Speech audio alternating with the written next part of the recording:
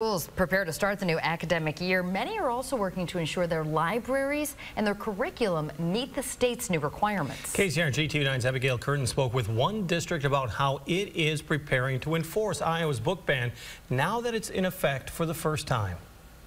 A court challenge to the Iowa law that restricts certain books and topics ended, which means teachers, principals, and curriculum directors are having to make sure they're not in violation. The law bans school books that depict or describe sex acts and also prohibits teaching students below the 6th grade about sexuality and gender identity. Iowa City schools plan to pull about 70 books from its shelves, but Solon Schools says it's not changing much.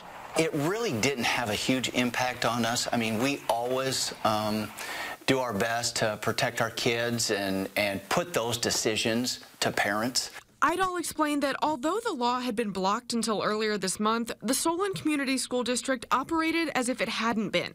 He says he and his staff had already gone through the books in their libraries and curriculums to ensure that they're compliant. But without an official list of banned books from the state, they had to look to other districts for guidance. What we did was we kind of kept our eye on book lists that were starting to pop up, not only in Iowa and some school districts, but across the nation. The book ban has come with controversy. Opponents say it limits the materials and topics students will have access to in their education, including classics like 1,000 Acres and Ulysses. PEN America, a nonprofit promoting access to books, says Iowa's law has led to nearly 3,400 books being banned.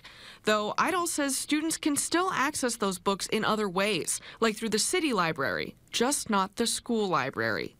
With materials and books, we're going to err on the side of safety. In Solon, Abigail Curtin, KCRG TV9 News.